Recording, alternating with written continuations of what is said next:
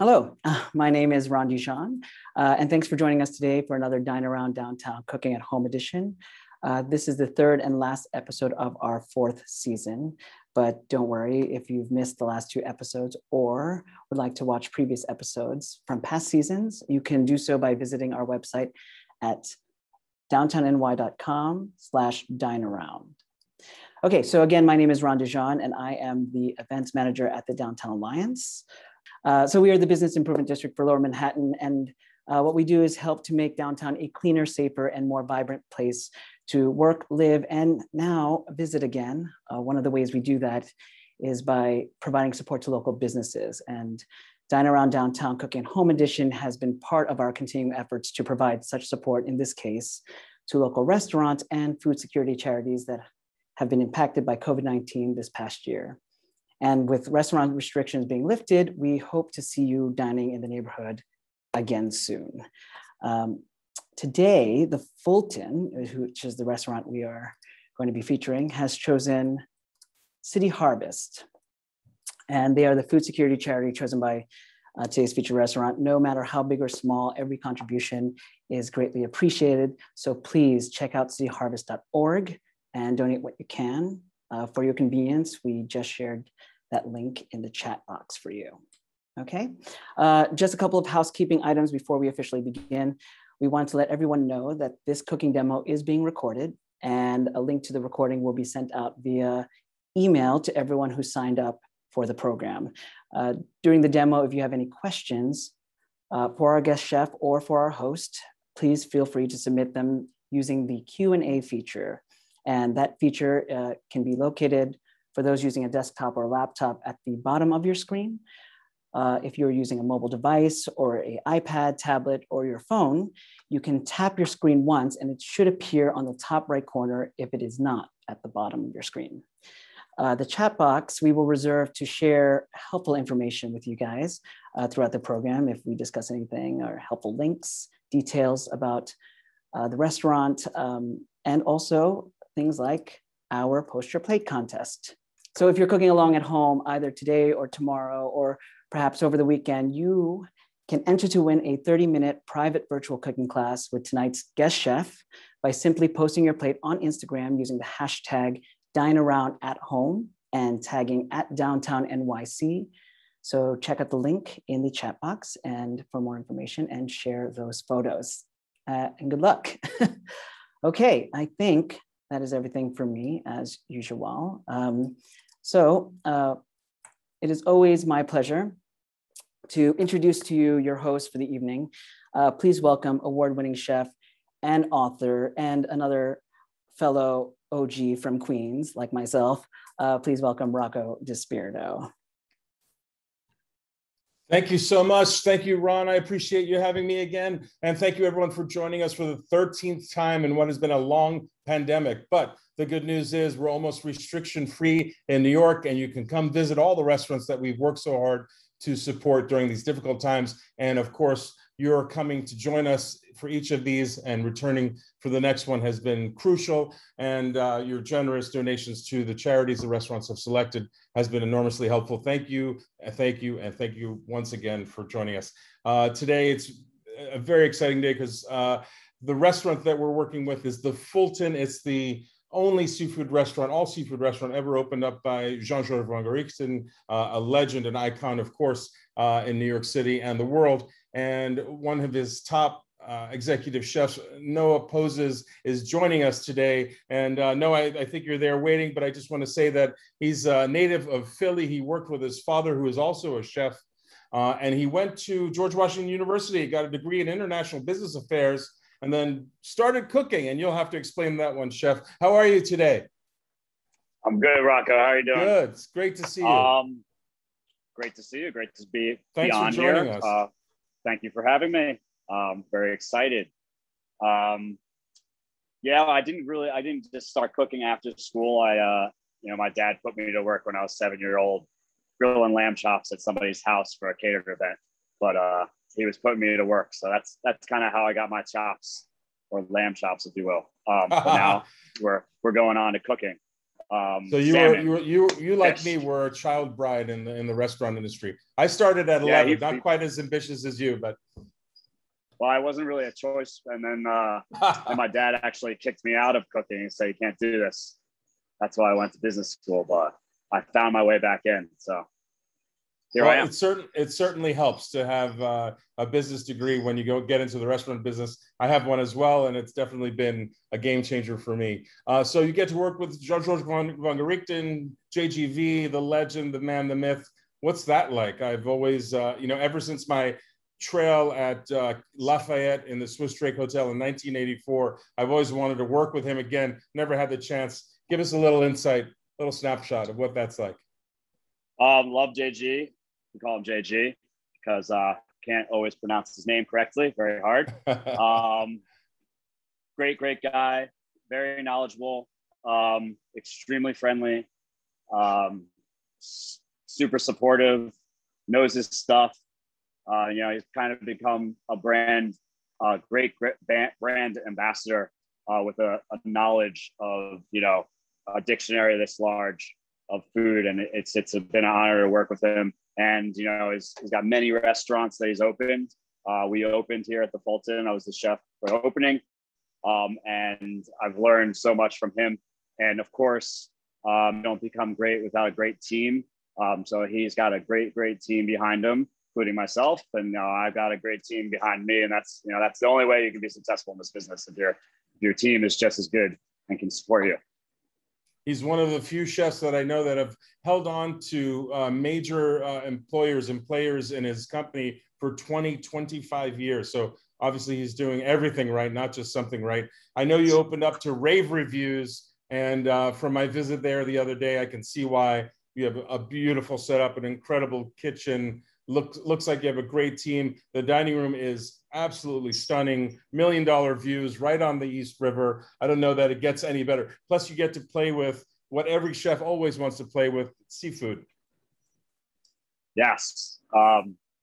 It's the first seafood restaurant all seafood that I've worked at. Everything else has kind of been broad range of things, but definitely something that's been very, very interesting. You get to learn a lot. You get to kind of dive into what's sustainable, what's not, which we're going to touch on in a few minutes. And, I know Seaspiracy is out there, and we get to learn a lot about what's good, what's not, and how to kind of make our business and our world more sustainable and, more healthy. I hear you, man. It's obviously a difficult question, a difficult topic, and no one really understands what's happening out there in the oceans. And we're already getting questions about sustainability. So we'll get to that in a minute. I understand you're working on, for us today, you're going to demonstrate Faroe Island salmon. It's one of the signature dishes on the menu at the Fulton. Tell us a little bit about it. Faroe Island salmon. So the Faroe Islands kind of are off the coast of Denmark. And there's a really, really good stream of water that runs down there, extremely cold waters. We get ours from a farm called Hidden Fjord.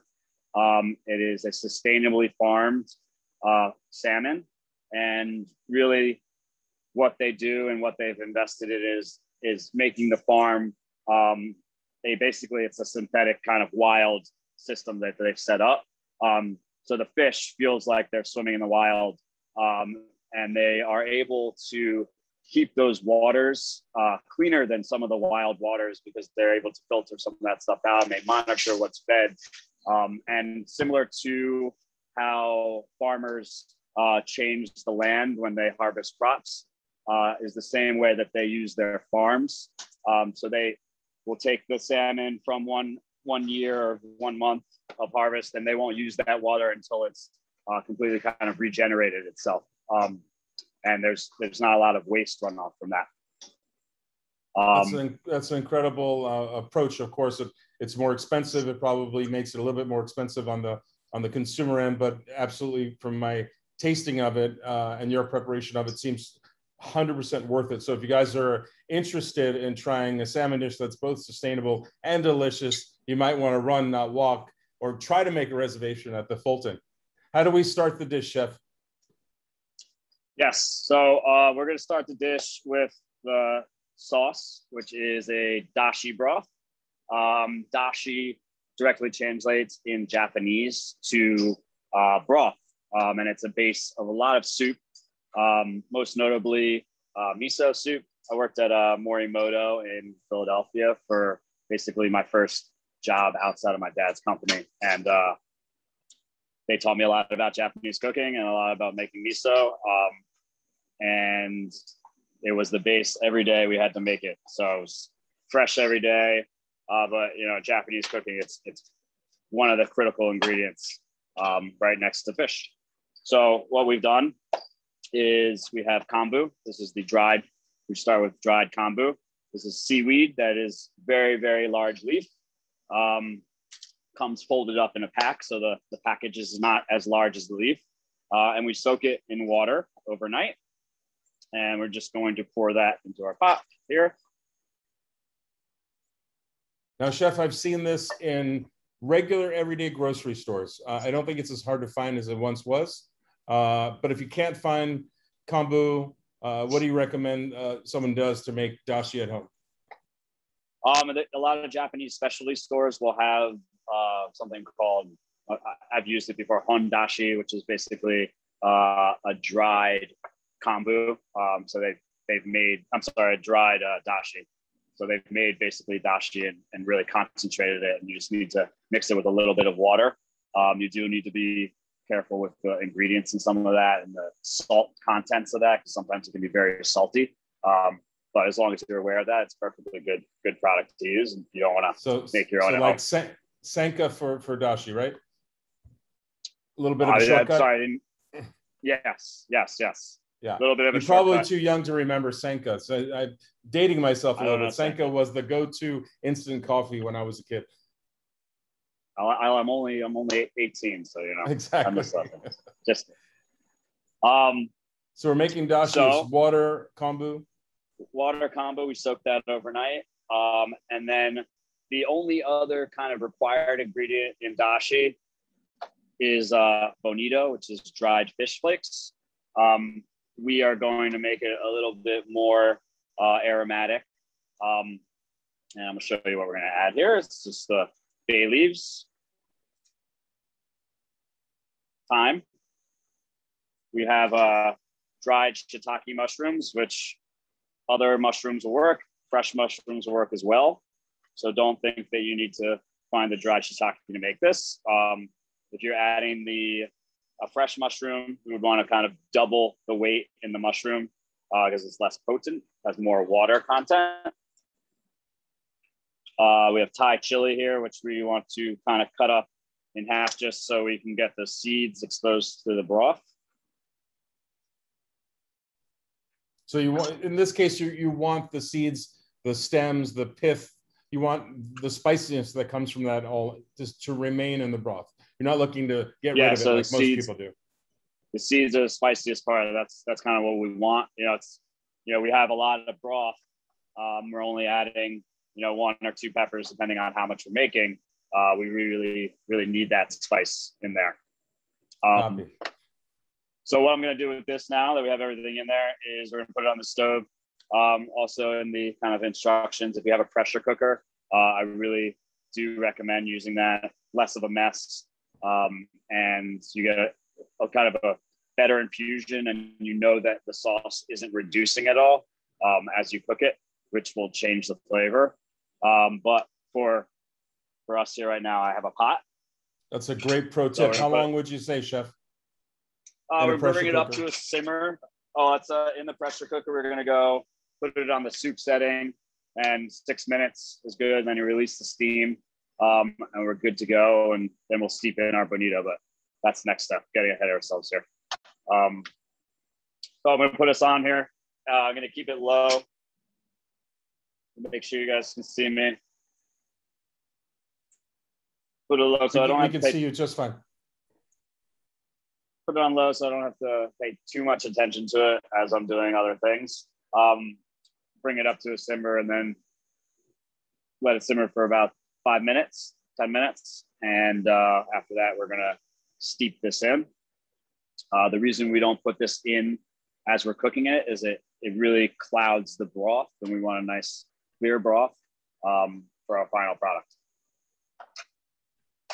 So next we're gonna prepare our turnips. So we have, here is baby white turnips. If you can't find baby white turnips, you can use another turnip, just kind of cut it down to a bite size is what we're looking for. Just have a bowl of water here, just rinse them off a little bit, rinse them under the sink as well. They can be very, very, very dirty, especially if they're coming from a farm and aren't pre-washed. You don't have to worry too much in this method about getting them very, very clean. We're gonna blanch them and then we're gonna peel them. So after they're cooked, we have kind of another opportunity to make sure that they're fully cleaned. So our turnips, we're gonna put into a salted water pot, and we're gonna cook those until they're nice and tender.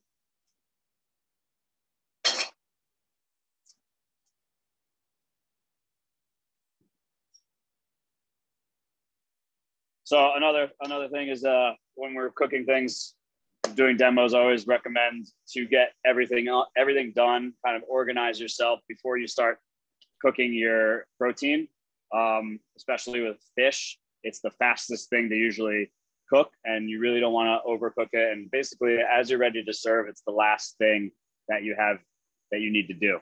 You need to make sure everything's nice, organized, and clean up as you're going. Makes for less of a mess at the end, and you want to enjoy your meal, not worry about the mess that you made. So we have made also a kefir lime powder, and what we do by that, I can't really show you the whole thing because the tool's in the back, but we have kefir lime leaves here, fresh. You can also buy them frozen. I know they're available online and at specialty spice shops. What we do to it is actually we microwave it until it's super crispy, take all that water content out of it, and then we use a spice grinder just to grind it up. We have our little spice shaker here, and it's kind of a fine powder. Just be careful that it can be very, very strong. You don't want it getting all over the place or getting in your nose because it can be very unpleasant. But it adds a little nice aromatic component to the dish. Sorry about that. So just going to go over all the ingredients as well as that. We have our sesame oil here. We have our turnip tops. This is our yuzu koshu, which we are going to season the dashi with at the end. This is at a Japanese, I believe the link was sent out, but Japanese specialty stores will have this. Comes in a bottle. Can't read what that says, but if you know Japanese, you can translate for me. So it's preserved yuzu, which is a Japanese citrus, and chili. Now we have lime, and we're going to supreme the lime. Supreming the lime, kind of take the top and bottom off. And you're going to go around the outside, take all the skin and the pith off. Pith is very, very bitter, so you don't want any of that on there. And just kind of going around, just slow down a little bit. And you kind of, when you go down, you're curling back under, so you can get all of that. The pith is what we call it. The pith is the white spot part.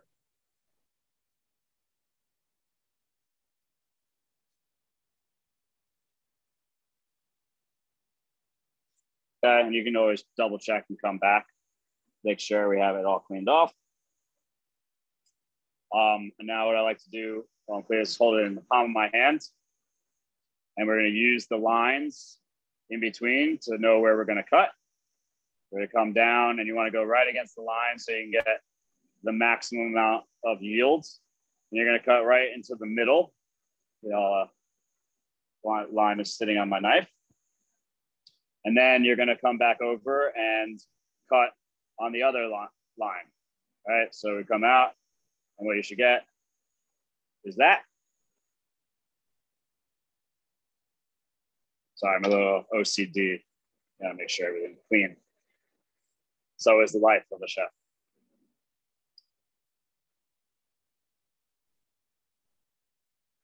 Except I can't seem to get all my laundry folded ever. That's the one thing I struggle at. The one place where OCD is helpful in the kitchen, right, Chef? Yes, keeping it exactly. clean, organized, definitely a good quality for a chef. Be careful though, because other people who are working within the kitchen, especially at home, they might not take too fondly to the OCD. You got to leave it at the kitchen door. You can't bring it out to the rest of the house. I'll take it from you, you know. You definitely know better than me, I'm sure. So once we have all our lime cleaned and supremed, you can save this. It will have a little bit of juice left in it if you want for something else. We're not going to use it today.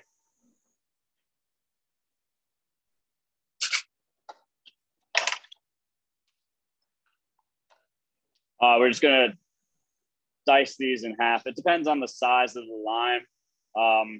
You know, if it's a very small lime, you can leave the supremes whole. They're going in the dish and they're going to kind of provide that acid burst in the dish.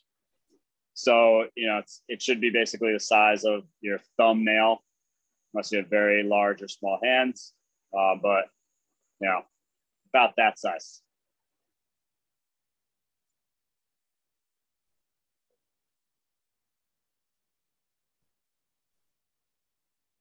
So it sounds like you've got lots of layers of flavor in this dish that I see that you're building.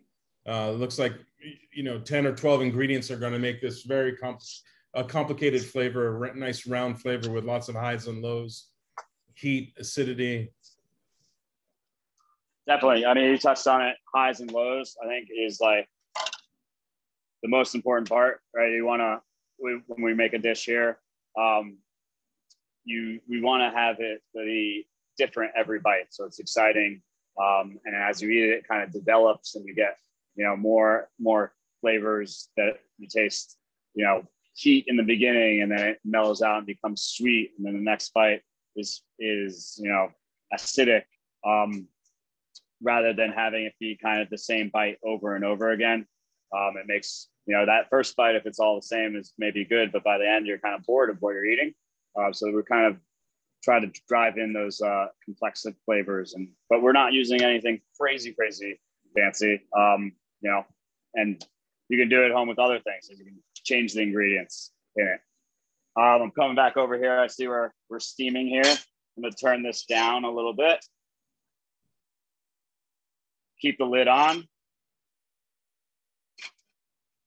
So check on my turnips while I'm here. This is a tool I use very frequently. Make sure it's clean because you stick it into food. It's called Cake Tester. I think you can get it for a couple dollars at any kitchen store, Williams-Sonoma, etc. Kind of tests how done things are. It's called a cake tester, but doesn't need to be used for cake. So when we're testing, let's see. So I'll show you guys best here. So you're testing a turnip. You know, when it's tender, it goes right through. For example, definitely they're not done yet.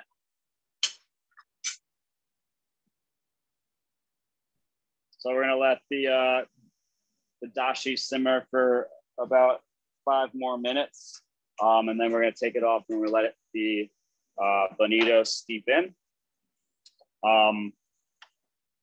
Right now, we're kind of at a holding or talking place. If we want to go over any questions. That's great, Chef. We have lots of questions. A couple of them are going to probably take more than a minute to answer. Let me get right to the most complicated one. Lisa A wants to know. Lisa A is a return visitor. Thank you for coming back, Lisa. Can you address or can you prepare seafood sustainably? I think there's, you know, as many opinions on this as there are people on the globe, but we'd love to know what you think, Chef. It's a very complicated issue. You know, anything that I say or, you know, my opinion, I might not be totally correct of what's going on right there. You know, the oceans are very large. There's a lot that goes on. You know, you want to work with good companies that you know people personally, at least we do at the restaurant. And you have to trust those people that they're giving you the right information, and if they have the right information. But it's a tough time. I'm concerned myself. You know, raising awareness, asking the question, I think all are important. But if I had, I would be lying if I had, you know, the answer of, is everything sustainably, you know, harvested that we have. I don't know everything. But it's definitely scary. You know, I watch Seaspiracy, and there's a lot of questions that I raise directly to my fishermen and my fish purveyors, basically as soon as I watch that, and even before. But it's an issue, and it's something that I think need to look at and be concerned with, for sure. But asking the question, I think, is the first step.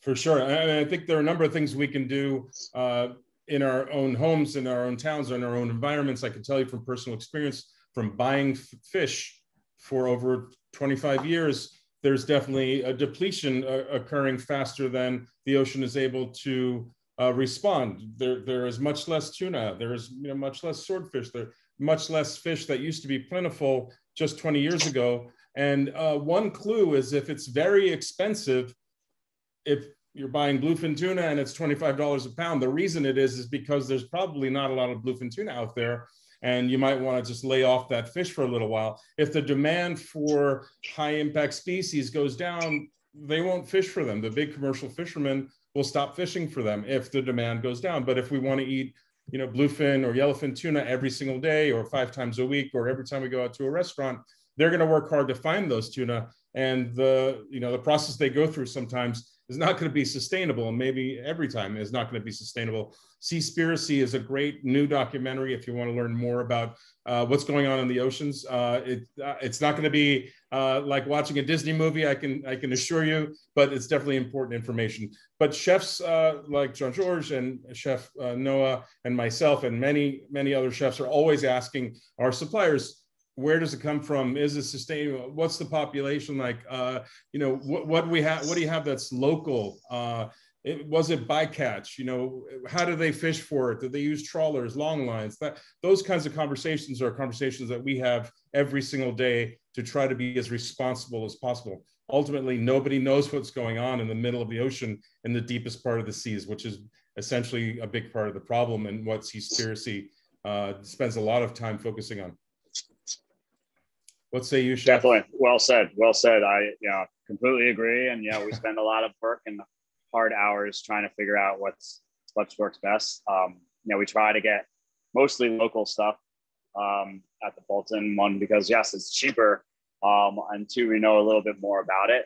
The salmon is one of the kind of exceptions, is because we know the farm and we trust the farm, so we want to support that. And the wild thing also is, I think I added in, is the wild, catching wild versus a farmed product. You can find out a lot more usually about the farm products, good or bad. Where it's wild, you really don't know where and how and who, and how the ocean was treated while they fished. They're out there, as you said, in the middle of the ocean. How are they doing it? It's harder to track. Not that it can't be good; it can definitely be good. But I think I feel a little more comfortable with knowing more of the information. And as with any difficult topic, the more you ask, the more you know, the more informed you are, the better your decision will be. Luckily, in New York City, we have farmers markets and we have local fishermen. We call them baymen because they're generally going out into a shallow bay, throwing out a net, pulling in fish and selling it the next day at the farmers market. They're not going to have a major impact on the species. They're not going to cause declining numbers. They're going to essentially be what we would call sustainable. And they may not have fish that you're familiar with, but if you're really concerned about sustainability, those are the fish you should be eating. If it's the $1 a pound butterfish today, there's nothing wrong with that. Or if it's local bluefish, or, if you're eating oysters, try to buy oysters that are harvested off Long Island in the colder months. if they're coming from Canada and Japan, generally the more fish travels, the less sustainable it becomes. But this is a big topic. We could spend the whole day talking about it, right? And no one really knows, no one really has the right answer. But Lisa A., thank you so much for bringing it up. Very important topic and something we should all be aware of course. Peter Schlosser, thank you. Thank you for coming back. He says hello and thanks. Chef Lois Burke says she has at least 5 different cooking oils in her kitchen, but no grapeseed oil. What's a reasonable substitute? Canola, anything high smoke point. Canola, safflower, even peanut. You can use vegetable oil. Anything that we're going to go 400 degree or above smoke point. Don't use, not using really olive oil to sear. Can burn very, very easily. It's a low smoke point oil. So I hope that maybe one of those can work. That definitely helps. Thank you, Chef. Anonymous attendee asks, is there a list of past winners from Post Your Plate? And there isn't a list per se, although I'm sure Ron, Shelley, or Craig are working on it as we speak, but you can check IG and the hashtag Dine Around at Home for all the postings, because they do have to post on IG with the hashtag Dine Around at Home to be considered for the contest. So if you check that hashtag, I'm sure you'll find a few of the past winners. Peg Taylor wants to know, when do you add the bonito if you're adding a pressure cooker, Chef? So you add it at the same time. So we're going to take, we're done here. So I'm going to show you the next step. So good question. Maybe you're part of the script. So we have our dashi here. Going to put it there. So same process as if it's in the pressure cooker. Pressure cooker's off now. Release the steam, and you're going to take it out, and it's just sitting kind of on a tabletop. And we're going to add our bonito in. We're not going to stir it. We're going to just let that sit there like that. It'll hydrate itself, as you can see. You just leave it there. We're going to leave it here for 30 minutes. After 30 minutes, we are going to strain it out. I do have my finished product show you guys, so just for time constraints, but 30 minutes, strain it out through a chinois or anything that you can pass fine mesh strainer.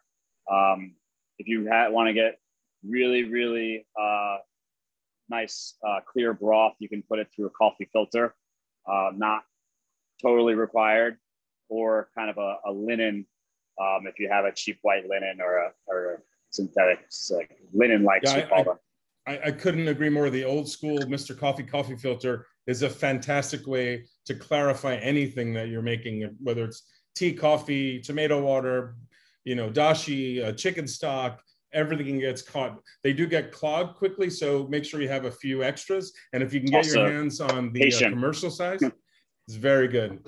The commercial size can hold a couple of quarts of liquid at any one time. And for some reason, hanging them helps the gravity work on it and helps the liquid fall through faster. I'm not sure if that's just something I believe is true or is true, but I think it's true. Definitely true. Also be patient. When at the restaurant, we're prepping, we're trying to get ready for dinner. If you go in there and you try to work it too hard and then the coffee filter breaks, it's not a good thing. You have to do it. Yeah, then you ruin the whole batch. Yeah. Then you have to do it all over again. Yeah, the linen-like is another good one. Obviously, cheesecloth works fairly well too. All right, so Rocco, here we have our turnips. They've been in the salted water. Again, I have cake tester here. So basically, I'm gonna stick it in, kind of like a potato almost. And if it kind of just falls right off, it's nice and tender. I can feel that it's cooked.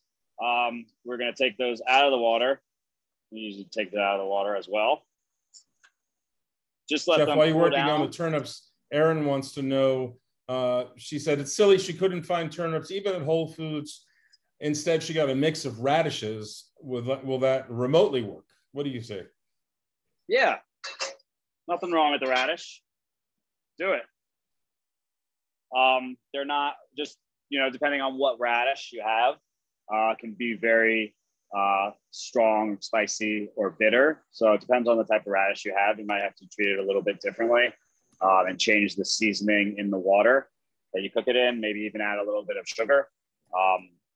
But taste the radish when it's raw, kind of give you an idea of where it is. And then, of course, you're going to taste it once it's cooked. So if you have time, you can kind of test around with it. If not, kind of just got to go for it and see how it works. It's how we make a new dish. Maybe it'll be better. And Chef Jun Ji wants to know, what can you substitute for the kaffir lime leaf? So we can just kind of omit it or take it out. A little bit of lemon or lime zest, using a microplane or a zester at the end is a good substitute. If you get really fancy and you find fresh yuzu, that's also a great substitute. Very expensive, but super special. I don't know if there's lime powder out there, but that would be another substitution. If you're in downtown, you can go to Sunrise Mart or Kalustyan's, and they have a lot of this stuff. You can just walk in, and they usually have it in stock on the shelf. And sometimes Sunrise has fresh yuzu, the actual citrus itself. So give it a shot. If you're in New York downtown, might as well take a walk. It's a great adventure. So I'm just going to show real quick how we clean the turnips. So the skin, once they're cooked, it comes off very, very easily. Take a little paper towel here, and it just rubs right off. That's so cool. And all that dirt is gone. We're going to trim the green off also, because it can, unless you really want to get in there, wash it. They're definitely edible. It does trap a lot of the dirt, because the turnip kind of grows up through the dirt and traps all of that. So we are going to trim it off.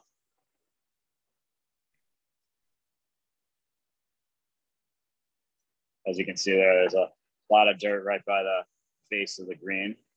Just fill it up. And then again, depending on the size of the turnip, we're just going to kind of cut it into a bite-sized piece. And then we can reserve these. I'm going to start cooking the salmon now, if you're all right with that, Rocco. Yeah, we'd love to see it, Chef. Please go for it. They gave me 2 pieces here. Cool. If you could just show us the salmon real close, for a second, we'd love to see. Stage it up for you here. Okay. What the ultimate farm salmon looks like.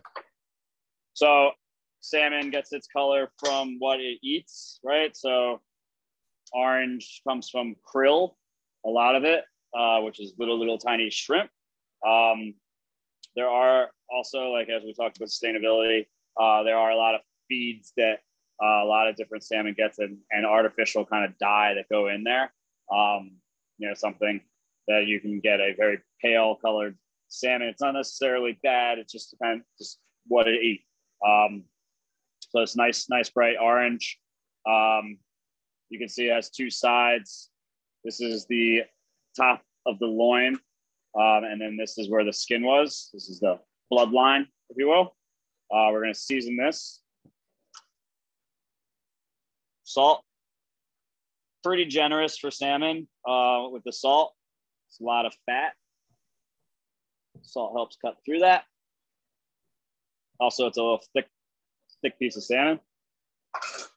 We're going to do a little pepper. And then we have our seasoning mix, which you can kind of sub white and black sesame seeds. This does have white and black sesame seeds in it, along with soy powder, a very hard to find pepper. It's called Jagenbori, and you can get it right online there at Lab Boutique. I never know how to say these ones, but you know how to say it, right, Rocco? I think you said no, it right. No, I don't. Tell me. No, I don't know Boutique how to say or La? Oh, okay. No, there it is. It's French, so. Okay, I can't see it from here. I'll get John George. We'll figure it out. There we go. So that's what press kind it of into the pepper seasoning. Is it long pepper or something like that? No, it's a dried pepper. It's got a very long name that I'm blanking on right now, but got it. No worries. I'll get the ingredient list out to everybody. So press it nice and firm. Then we're going to take that back and we're going to go to our pan.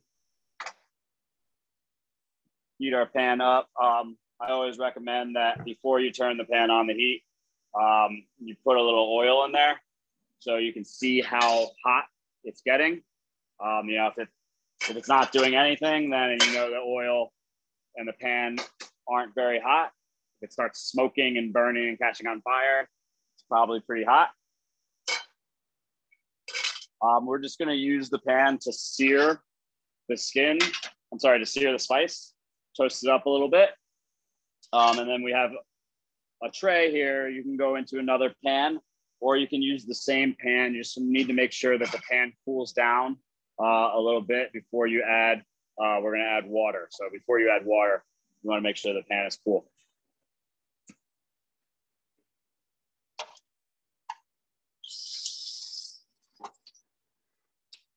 We're just going to set our tray up, come out. So the water, the reason we use water is to help regulate the temperature. So when you have it in the oven, it doesn't get too hot, and the salmon doesn't sear on the flesh, doesn't dry out. You know, water only gets to 212 of boiling, so it helps keep that tray a little cooler in the oven. And the oil we use on the pan is just to help it if we run out of water. Help it keep it from sticking on the pan.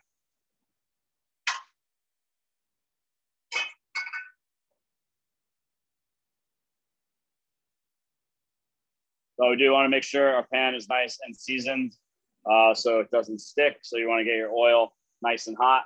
We don't need quite so much oil. I'm just going to pour a little bit out.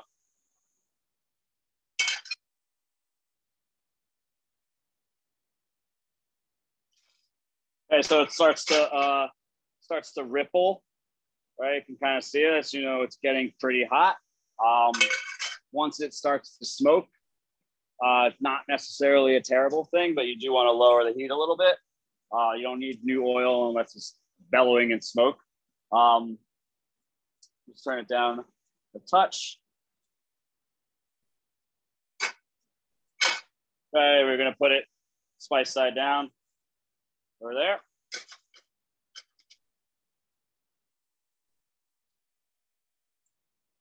So would you call that medium to high heat at this point? Turn it down to medium. You turned it down. Just okay, want to be so careful. You know, it won't hurt it if you have it on a lower heat. If you have it on a high heat, you can burn the spices, which would be very bitter. You don't want that. So you see, it's really, really quick. We're just toasting the spices and kind of helping them stay onto the flesh. Then we're going to flip it over onto our pan here. And this is a pro technique that no one would think about doing at home, but look at the extra step that occurred. He toasted the seeds on the fish in a pan and then put it in the oven. If you put it straight in the oven, you wouldn't get the same result. Right, you wouldn't get those aromatics out of the seeds, and also it doesn't stick as well. You can see right now, like I can't really even rub them off if I wanted to. Going in the oven, 350 degrees. Again, our water there is going to help regulate the temperature of the salmon. As we're cooking the salmon, going to heat up our dashi, which I've strained, and we also have our turnips that we're going to heat up in the dashi as well. Again, while you're doing all this stuff, be very careful not to reduce the dashi because it could drastically change the flavor. Just want to heat it up, get it hot, and then take it off. I'm going to start setting the stage for our plate as the salmon cooks. Like to get the plate hot before you put it in. Put the dish in, that is, the salmon. Another useful pro tip, getting the plate hot. You might think it doesn't really matter. Just let's use the plates right out of the cabinet, but this makes a big difference. This helps you keep your food hot from, stove to table. Yes, and if you have to clean down a little bit before you sit down to the table, if you have a nice hot plate, helps keep it hotter for a few more minutes as you clean down. But if you don't need to clean, no problem.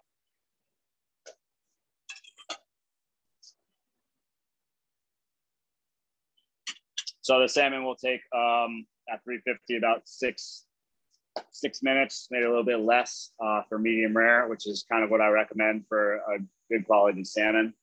My mom always used to cook me salmon, and she was not the best cook. It was always well done. So I actually didn't eat salmon for many years because I thought that's what salmon was. I wouldn't even, my dad, who was a chef, as we talked about, I wouldn't even let him cook it for me. So as the salmon cooks, also you can kind of see it turn opaque on the sides. This is still raw, but you can see as it's starting to cook, it's going to be more and more opaque.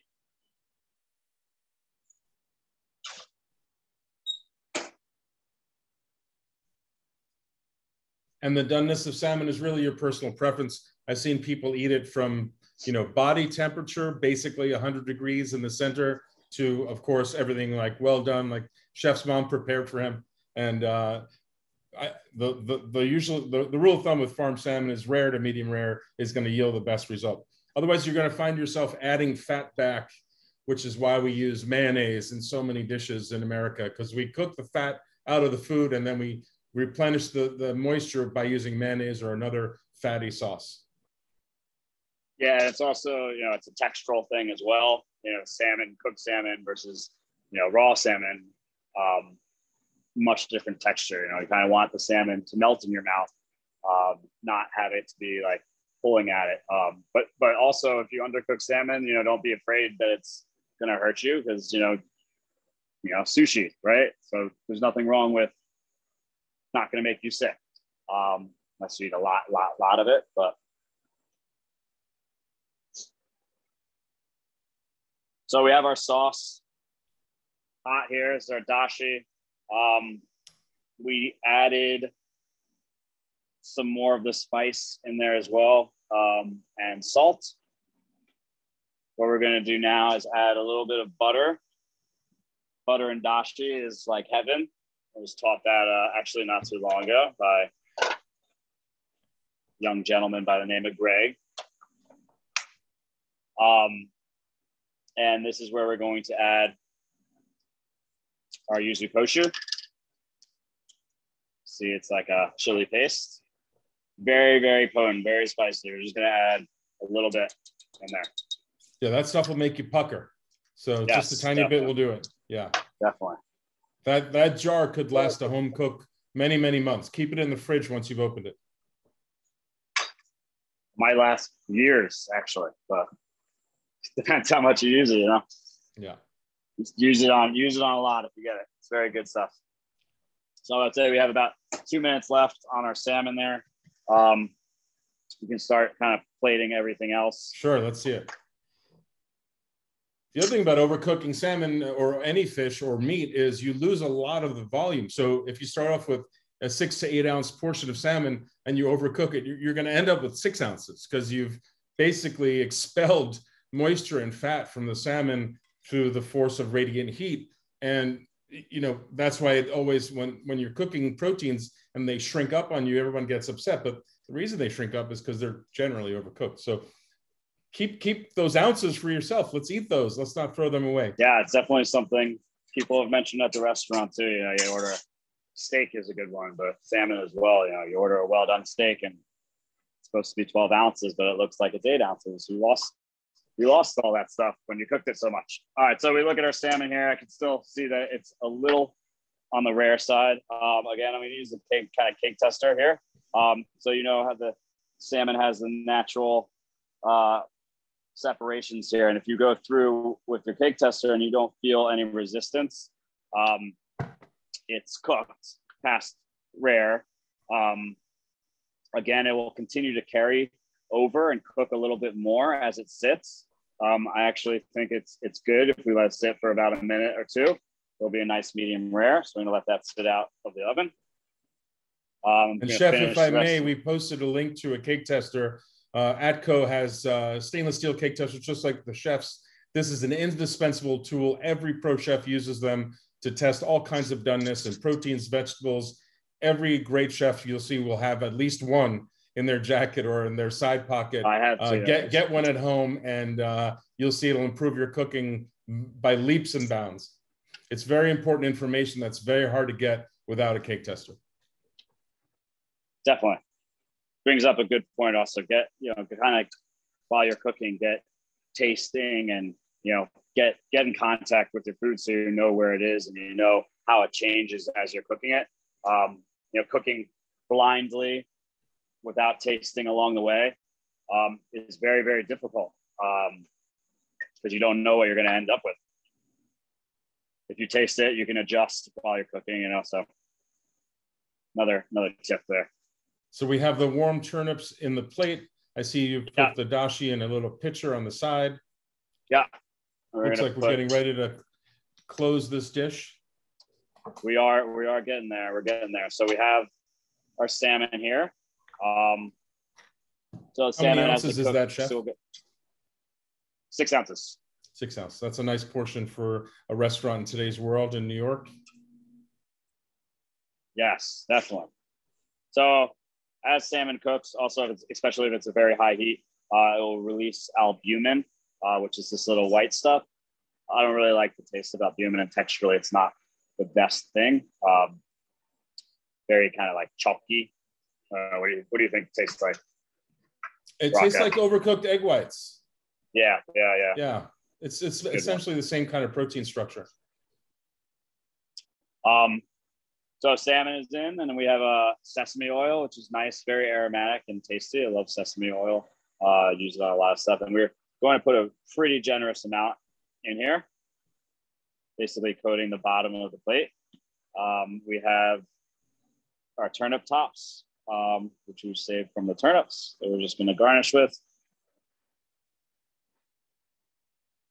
We have our kefir lime powder. Going to kind of spread about the plate.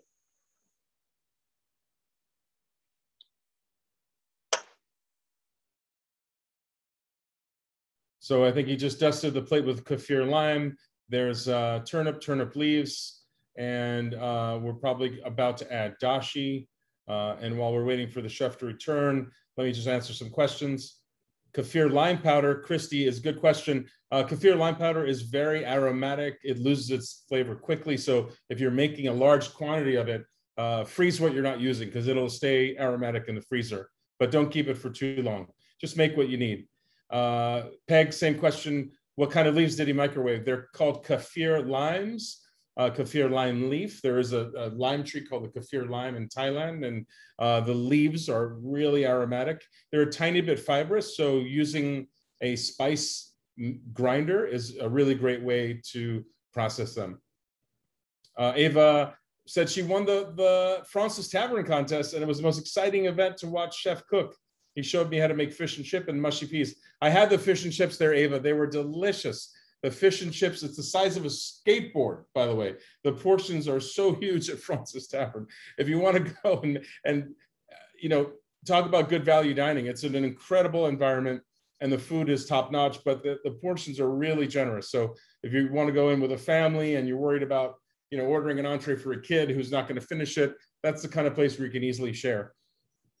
MG Summer also asked about the kefir lime leaves. It's spelled K-A-F-F-I-R, not to be confused with kefir, which is a probiotic milk drink that is made by fermenting cow's milk or goat's milk. Kefir and kefir are two different things. Thank you for answering the question for Peg. The name of the documentary to answer New York Institute of Fine Arts is Seaspiracy. We put a link in the chat. Seaspiracy. It's relatively new. It's on Amazon and Netflix. It's on every streaming service. Radishes lose most of their bite. Cheryl Quinn says that's true. If you cook them all the way, you can also cook them a little bit less, and they'll not lose all their bite. Turnips will lose their bite if you cook them too much as well. I think radishes are a great substitution for turnips. I'm back. Sorry. You there, Chef? Great. That's all right. No problem. We're here. My internet disconnected. The Wi-Fi. We understand. Just getting to the question, someone asked about black lime powder, Chef. What do you think about that? Black lime powder. I honestly can't say that I've ever had that. There you go, Kat. If you find it, I'll bring it by and I'll taste it. Yeah. Let me know. Great. That's great. We just posted. There you go. We just posted the link for the Seaspiracy trailer. How does the dish look, Chef? I think it looks good. You want to I'm sure it does. Let's see tilt it down a little bit. Let's see. Yeah. We have our sauce here. We pour this at the table. That's such an important element of dining that we don't talk about enough. In every JG restaurant, the service is impeccable. That's probably how you present it in the restaurant, right? Yeah, this is it. This is at the restaurant. If you like what you see and you don't want to do it at home, definitely come in. Visit us at the Fulton. You can reserve on resi.com. We're very busy this weekend, so very sorry if you want to come this weekend, but don't have a ton open. But in the future, please, you can follow on Instagram. We post a lot of stuff when we do new dishes on Instagram, the Fulton NYC. Follow me on Instagram, Chef Noah P. What else we have to talk about? City Harvest. You guys have chosen City Harvest as your So City Harvest is actually JG has worked with them for a very long time, and he kind of introduced me. But they do great things for food usage in the city, so you don't have to kind of throw those items out. Gets to people who need them that can't really access them.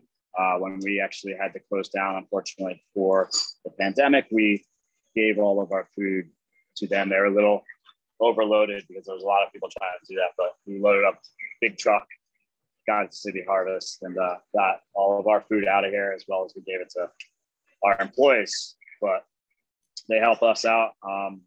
Really nice to work with, do good things for the city.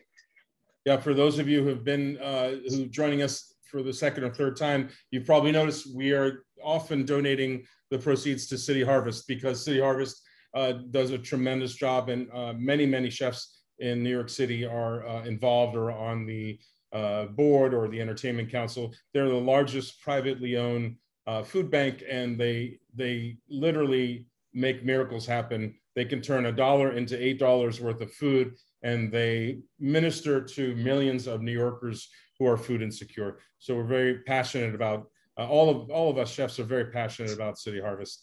Let's see if we can get to one or two more questions before we go, Chef. Are you going to take a bite? Let us see what the magic looks like. Let's do it. All right. Wow. Ask me a question while my mouth is full. I won't do that to you. Ava Heineman says she went to Sunrise before this, and they tell you where everything is. The place is heaven. I used to go to Sunrise just for fun, Ava, just to look around and see what was new there. The name of the farm to purchase yuzu. Well, yuzu is often not available fresh. We usually get it in juice or preserved form, and Sunrise would be a perfect place to get it, or Katagiri. Now look at that fish, looks incredible. So what I'm imagining is you have this buttery melt in your mouth, delicious salmon taste, the bright multi-dimensional broth, and then the stability that the turnips bring, all mixing together in your mouth at once. There's some heat coming from the Thai bird chilies and sweetness here, and you got a little chili, and you got the personal limes as mentioned. I really love the sesame oil in this as well. It's like extra dimension, very aromatic. So every time you kind of take a spoon, you get a nice little sniff of the sesame oil. I would say it's cooked perfectly. Good job. Yeah, I would say it's cooked perfectly as well. Maybe give us a close-up of a bite just so we can see what a perfectly cooked salmon looks like. So it's not quite opaque in the center. It's a little jiggly like Jell-O. And then it melts in your mouth, right? It's important that you don't have to like pull on it with your teeth. It kind of just falls apart. All right, Chef, looks incredible. Thank you so much for demonstrating what is probably one of the great salmon dishes of our time. Thank you for taking the time out of your busy day too. You guys are getting ready for service.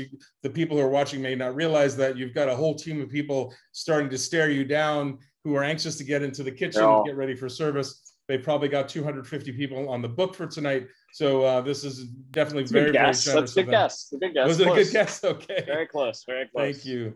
Please allow me to thank Chef Noah Pozos and of course Chef JG and everyone behind the scenes at the Fulton for doing the great work that they do. And don't forget to donate, help support City Harvest, food security, a food security charity chosen by the Fulton. You can visit them at cityharvest.org to donate to them directly. And we have lots of questions. We're of course, as always, going to get to them, and we'll send you the answers. What we do is we bug the chef for the rest of the day for the answers to the questions, and then they're sent out first thing in the morning, all because the team behind the scenes is working hard to get you those answers. There are quite a few questions left unanswered, and we'll definitely get to you. Please don't worry. We do have some more, maybe some more things coming up, but before that, don't forget to post your plate. You'll win a 30-minute one-on-one cooking demonstration or cooking class with Chef Noah Pozos of the Fulton. Please take your best shot at the featured recipe, the salmon with turnips and dashi, and post a picture on Instagram. Remember, tag Dine Around at Home and Downtown NYC, and tag me and tag the chef too. We'd like to keep track and see what's going on. Of course, Chef Noah will be the person who ultimately decides who did the best job. And stay tuned, a special summer episode and more coming soon. This has been a very exciting year. Thanks to the Downtown Alliance, a public-private partnership between the business owners of downtown Manhattan and the city of New York, and all the people who work behind the scenes, Ron, Craig, Shelley, who do a wonderful job of bringing this incredible information to you. It's always fun. I love talking to you guys. I love answering your questions. I look forward to seeing you again soon. Until then, bon appetit. Bye-bye.